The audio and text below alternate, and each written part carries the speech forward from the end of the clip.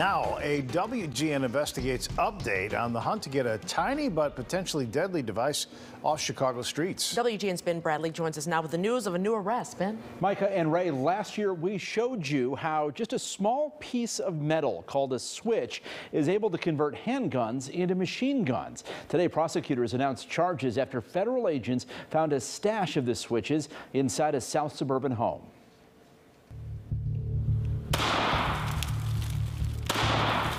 This is a Glock 17. And so is this. In fact, it's the same gun.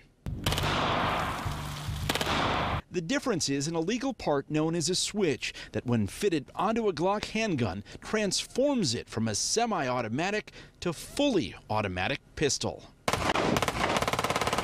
It's similar to the now banned bump stock used to quickly kill so many at a Las Vegas concert in 2017.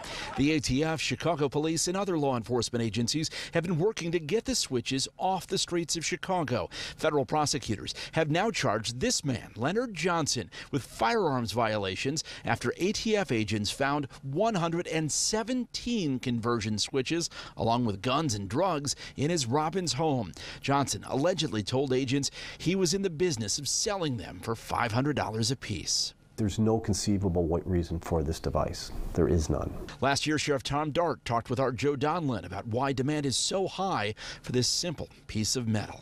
People will continue to try to acquire these because for someone who's involved with like drive-by shootings, gang members, and things like that, it's good for them. And it changes basically the entire nature of the gun. Last year, WGN Investigates reported the ATF had identified more than 2,500 individuals nationwide who may have obtained the part. At least 118 people, possessing a total of 256 switches, were from the Chicago region. Glocks do not come with clock on the slide. Experts say gun manufacturers don't produce the switches, which is why the underground market is so explosive and why law enforcement continues the hunt. All it could do is just harm more and more individuals.